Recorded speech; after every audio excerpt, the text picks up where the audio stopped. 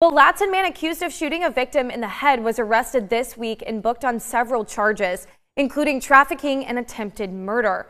36-year-old Anthony Curtis Waldron Jr. has been charged with trafficking fentanyl, 2 counts of possession of a controlled substance, attempted murder, and possession of a stolen firearm. An investigation was launched after deputies were called to a home on Karomi Drive on October 6th for reports of a shooting.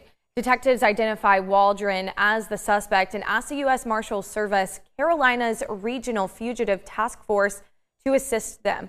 Marshals found Waldron at a Walmart in Somerville where a takedown took place.